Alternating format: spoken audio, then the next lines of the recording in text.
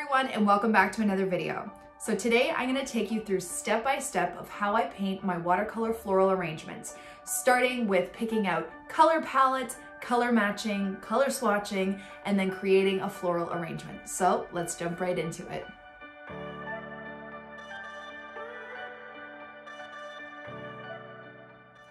Okay, so to start, we're just going to go through my materials. I have my Arches watercolor paper, my Winsor Newton Cotman watercolors, my Princeton snap brushes in a size 6 and size 12, my water, my paper towel, and we're ready to go. Okay, so today we're going to be doing some floral arrangements, and we are going to be picking out color palettes, color matching, and color swatching. So I'm going to show you this handy dandy tool that I like to use. It is called Pinterest. And I have a board that is just for color palettes and things that I like. There are so many ideas on here that you can get, and I use a lot of these for inspiration for my florals. So today we're just gonna pick a color palette. I kind of like this one for spring. So I'm gonna grab that one. And now I'm just gonna try my best to color match these color swatches. So I'm just gonna put this off to the side so I can see it. And I'm gonna try my best to color match. And it doesn't have to be exact, but you want it around the same kind of ballpark if that's what you like.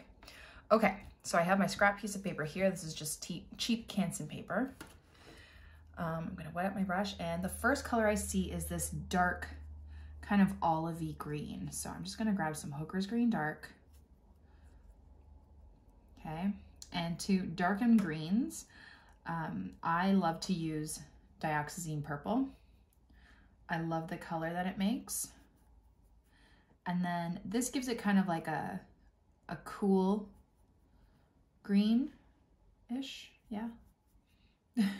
But I want to make it more of an olivey green. So what I'm going to do is I'm going to add an undertone of orange, cadmium orange. Okay, and that will just make it more of an olive green. Okay, and you just keep adding different amounts to see which you like the best, until you get that desired look that you like. Now, mixing colors comes with a lot of practice. So if you want to do a whole sheet of mixing colors, go for it, okay? Take a whole day and mix colors, because it's really a skill that you need to practice and learn.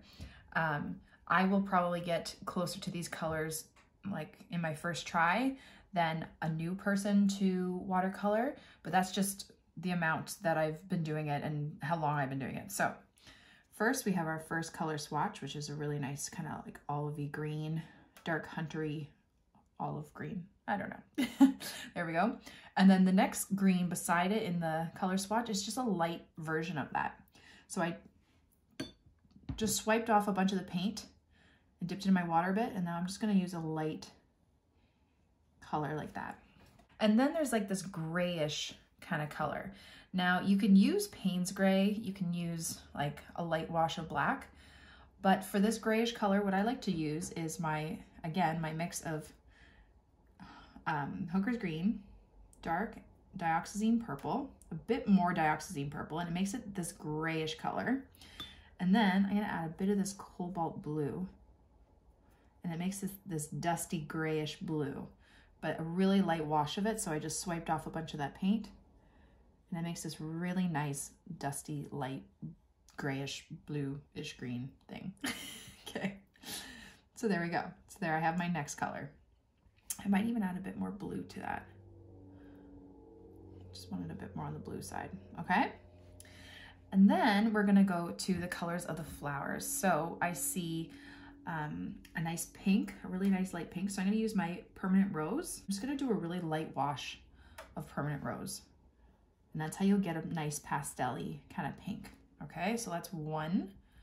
And then the other color of the flower is going to be kind of like a nice peach. So I'm just gonna add a bit of orange or yellow to that. And then it will just kind of make a really soft orange. Again, a light wash.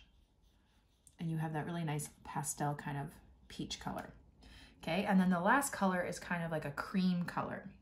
Now for cream, I'm just gonna turn it this way. I usually use a really light yellow mixed with a bit of brown. So maybe a little bit of yellow ochre because it's a yellowish brown. but I'm gonna mix whatever I have here. I'm gonna add a bit of burnt umber. And the trick to doing cream is making it just really, really, really light. So swiping off most of that color there. I don't know if you can see it on camera, but it will look kind of cream-ish on your paper, okay? And there is my color palette. So I'm gonna use this as a reference for my florals, okay? So I'm just gonna put it up here, make sure it's still in frame. All right, and we can start painting. Okay, so first I am going to start with the flowers, and for this little spring arrangement, I'm gonna do a peony, a rose, and maybe another smaller cream peony. And so when you're putting together a flower arrangement, you wanna think of the rule of thirds. You don't want it to be exactly the same on both sides. You kind of want it asymmetrical. So I usually go for one big flower and then a medium size and then a smaller one.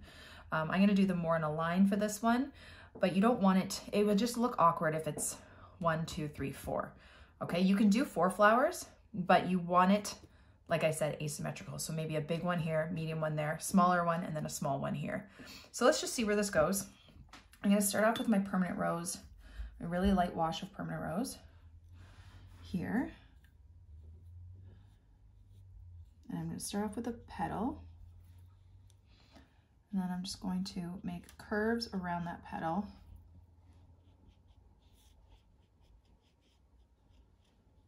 Okay. And then a smaller curve here.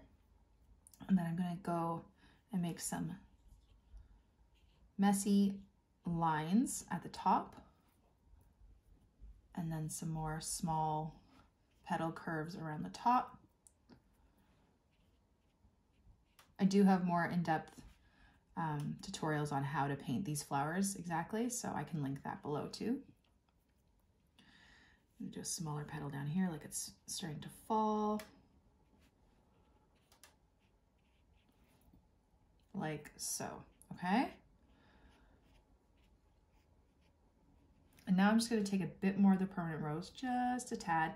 And I think I might take a bit of Hooker's green because I wanna mute that pink a bit. And I'm just going to add that darkness to the bottom of the petals here, okay? Just to get a bit of depth. And then the bottom of these petals over here. And make sure you do that while it's still wet. Like that, okay. Okay, and then I might add a bit of yellow ochre just to where I put those center scribbly lines. Like that, okay? And now I'm going to do a peach rose. So I'm gonna grab my permanent rose, my cadmium yellow, not too much cadmium yellow. You want it more on the pinkier side. I'm gonna wash off a bunch of that.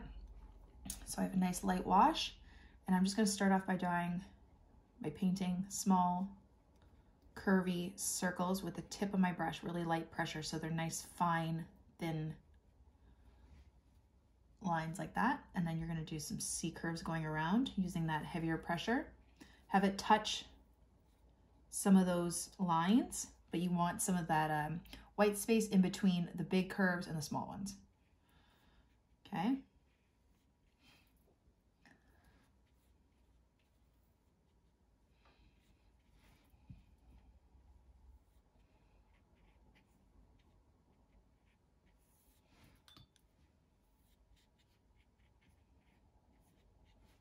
And then again, what I like to do is I like to go in with a bit more of the darker color and just add a bit of darkness while it's still wet like that. Adds a bit of depth. Okay, now I am going to do the cream colored flower, and I'm just gonna do like a small kind of peony shaped flower here. Now, because this color is so light, you might think that you can't really see it too much. I might need a bit more yellow. But once it dries, you will be able to see it a bit better. So I'm just gonna do curved shapes and then those little lines with the tip of my brush at the top, okay? Nothing too specific or fancy, just to show that there's another one there. And I think I might actually add another little bud here, so like a circular bud. Maybe another one here. They're like little peony buds. They're just circles, but they have some white space in them, like that. And then I'm gonna go in with a bit more of that color, just tap towards the bottom, maybe a bit at the top, just to add a bit of depth, like that. Okay, and then I'm gonna take my green, we're gonna start doing some leaves while parts of this are still wet. So I'm gonna take that green that I made and I'm gonna connect it to the bottom of this peony bud and this one, so it bleeds into it a little bit. And then I'm just gonna go over that part with some leaves. And then while this is still wet, I'm gonna have some leaves coming out over here too.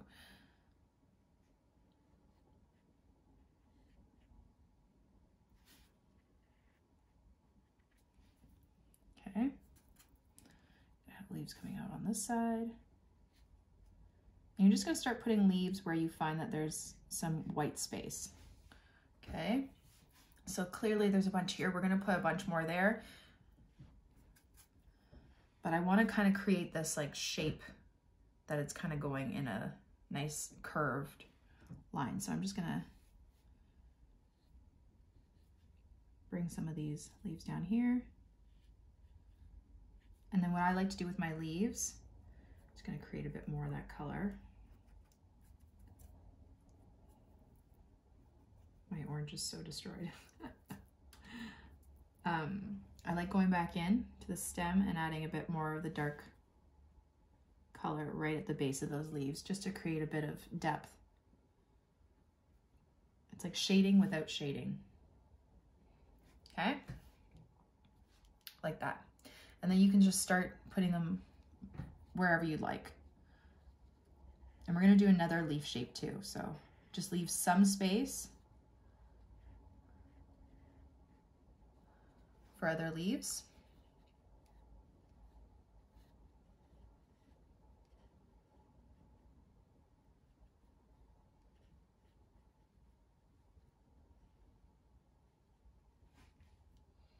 Like that. And we're actually going to use that dusty blue color for some berries, I think. So I'm going to pick up some of that color that we used, and I'm just going to start creating some little berry buds, just circular shapes, but not perfectly circular.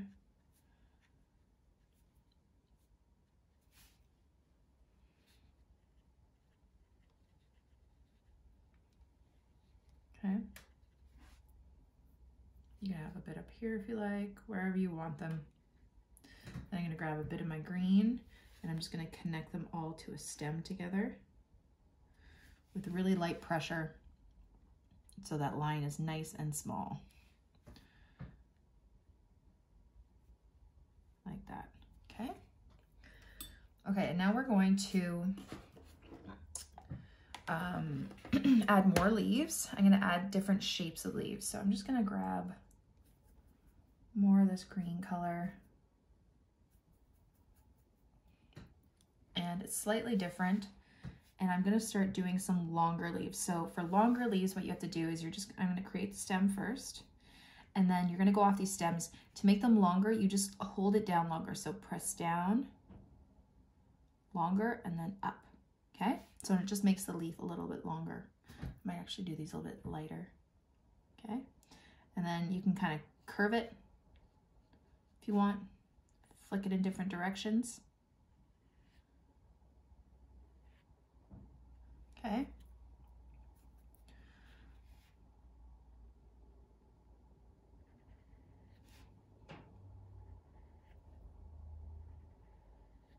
You're just dragging it out further.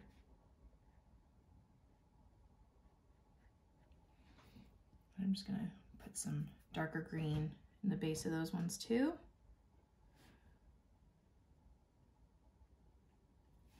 like so. Okay, I'm gonna do some more on this side.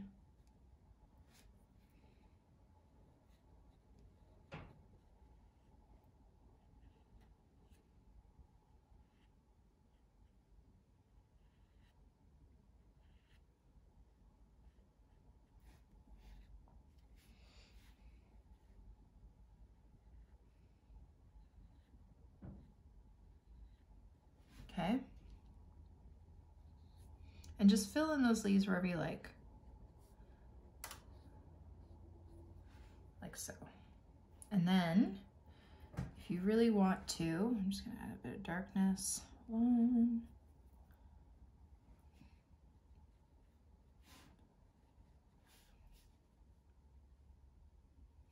Okay. And then if you really want to, you can also take your smaller brush and then start adding smaller versions of those leaves just to add a bit of, you know, contrast between the sizes.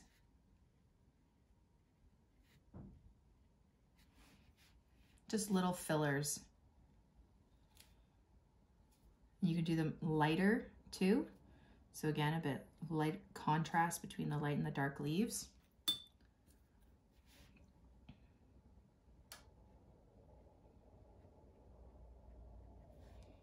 Like so.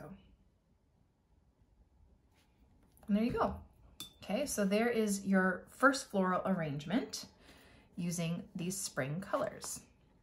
Okay, so for our next one, we are going to do a different color palette. So let's take a look at our options here. And you can always do different ones too.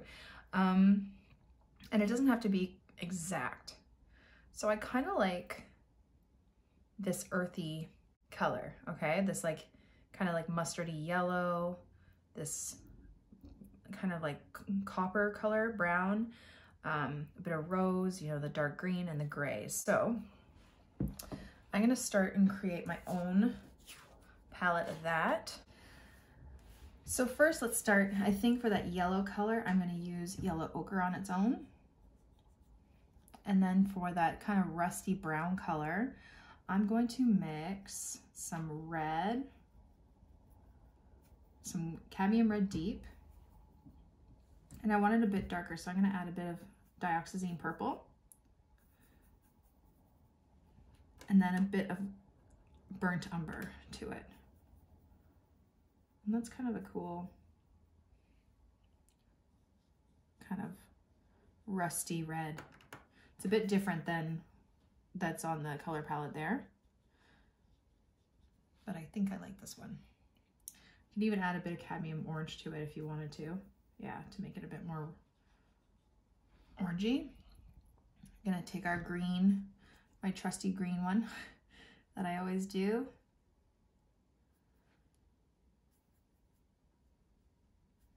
Dioxazine purple and Hooker's green. Okay. Like that. Then I think I'm going to do a Payne's gray. This one's Payne's gray. I don't know if I'm going to go light or dark yet with it, but we'll see. Payne's gray. And then maybe a light wash of this. We're going to keep this one a bit more simple. Okay, so there I have my color palette. And now we're going to start. Okay, so for this floral arrangement, I'm going to do some anemone flowers. I'm going to take some yellow ochre, and these are all going to be the same flowers, just different perspectives of them. So I'm going to do one that's like looking straight down at it. So I'm going to start by doing some rough petals. We're going to do 5 of these.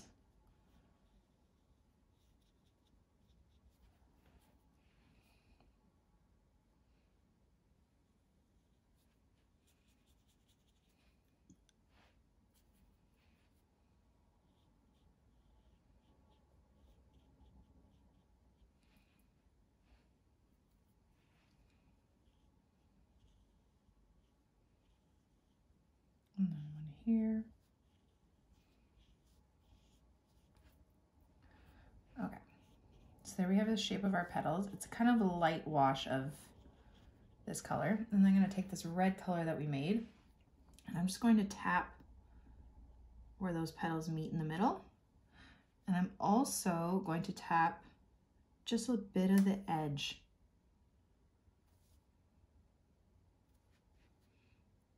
The edge of those petals on top. Like that. Okay? Now I'm going to do another one, but I'm going to do an anemone facing the side. So I'm going to have, actually, we're going to go like this. Okay. So I have one petal like this. I'm going to have another petal coming out here.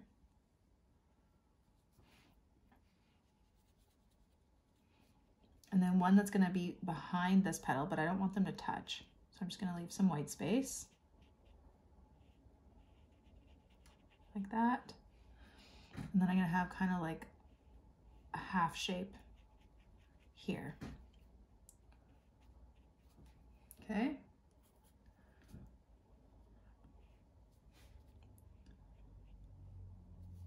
Like so. Okay, so now I'm going to take my red color again, where they all meet in the middle, and then the tip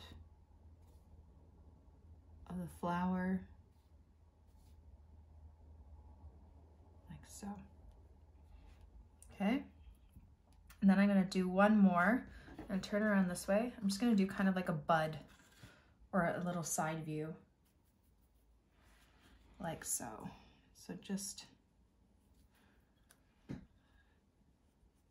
one petal going like that, and then one petal kind of curving around this one.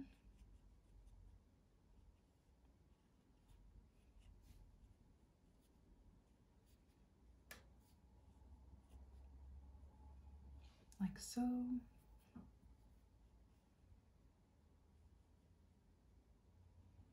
Okay, and then I'm going to grab my red, the tips of the petals, and where they all connect at the bottom.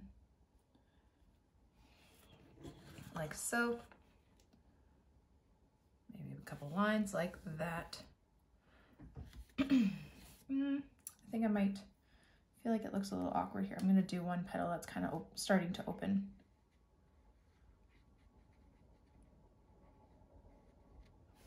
Okay, get that red back. Okay, there we go. Now I'm going to start doing my leaves. So grabbing my green here. But I think, yeah, this time I might add, I think I'm going to add a bit of that cadmium orange again. I kind of like that olivey color with this. Yeah, okay. And I'm just going to start doing some leaves. I'm going to make them a bit smaller, longer leaves like the other one. Just kind of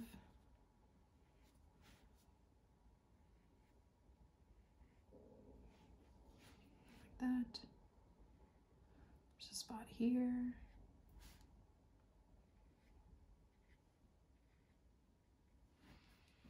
And actually, oh, I wanted to make some berries for this one too. So I'm going to take this red color, and because these are so light, I want to make these berries nice and dark, so it's a nice contrast. But I'm going to make a bit more orange, burnt umber, red, and a bit of dioxazine purple. That was a lot of dioxazine purple. It's fine. I want to make them nice and dark. Okay. So now you just got to figure out where you want to put the berries. I'm going to have some berries coming out this way.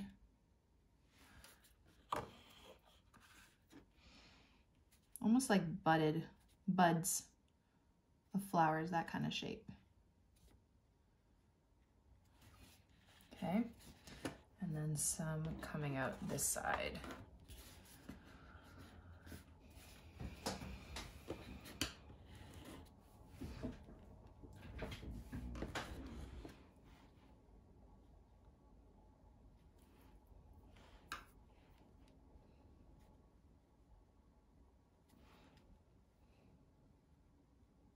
Okay,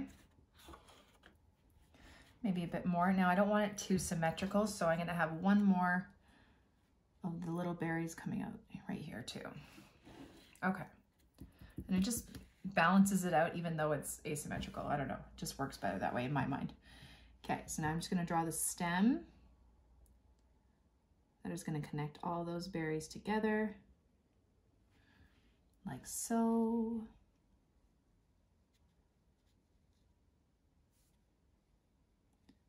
Like that. And then we can continue with the leaves. Okay, so I'm going to have some coming from here.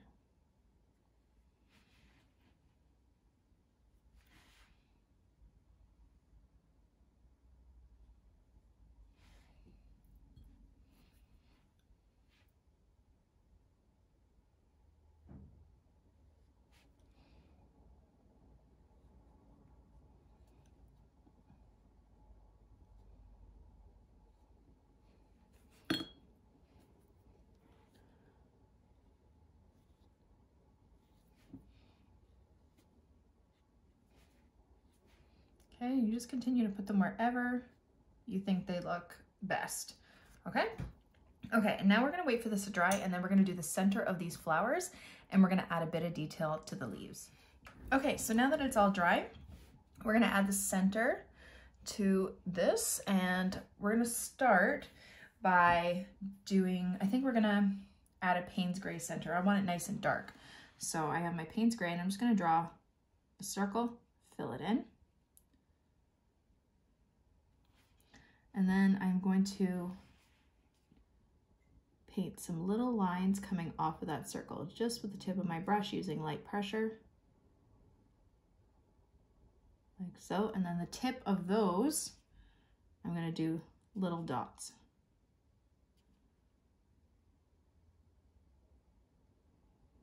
Okay, and then the same for this one, but because this one isn't fully open, it's more of a side where you see the long petals on this side and then the short ones here, if that makes sense. You're gonna do kind of like a semicircle here. So it's half of the circle and then just come right in. Have those little lines facing like that. And then shorter on this side. And then do your little dots.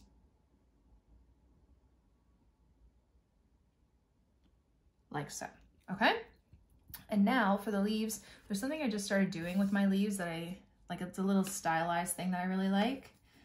But I'm just gonna go and darken one side of each of the leaves. So I'm gonna go up the stem and darken one side of the leaf with a darker green, okay? Same color, just a bit darker. And it just kind of adds a bit of, I don't know, shadow to it, but it's just kind of cool to look at. Okay, it sharpens those leaves a bit. So up the stem and then half of the leaf. And it doesn't matter which half, you can switch it up if you like.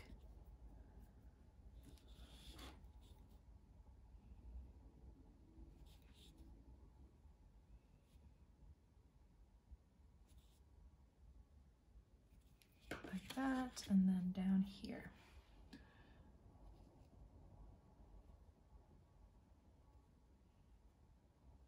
Okay, and there you go.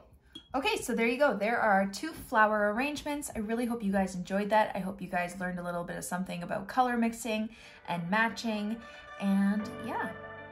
Thank you all so much for watching my video. I really hope you liked it, and I hope you learned something. Don't forget to subscribe to this channel and click that little bell icon to get notified every time I put out a new video, and follow me on Instagram and Facebook for even more. Have a great day, guys. Bye.